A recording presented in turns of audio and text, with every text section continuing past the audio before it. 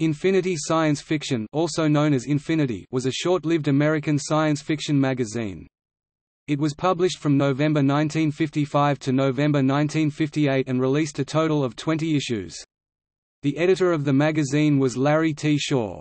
Beginning in 1970, using the Infinity title, Lancer Books issued a series of anthologies of mostly original short SF stories edited by Robert Hoskins, which were presented as the lineal descendant of Infinity science fiction of fond memory.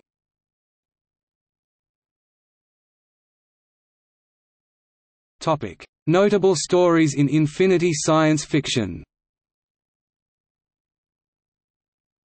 Glowworm by Harlan Ellison, February 1956, Ellison's first magazine publication after his sale to EC Comics. Dio by Damon Knight, September 1957. Lenny by Isaac Asimov, January 1958. The Star by Arthur C. Clarke, November 1955, Hugo Award, Best Short Story. The Sickness by William Tennessee, November 1955. Topic: See also. List of defunct American periodicals.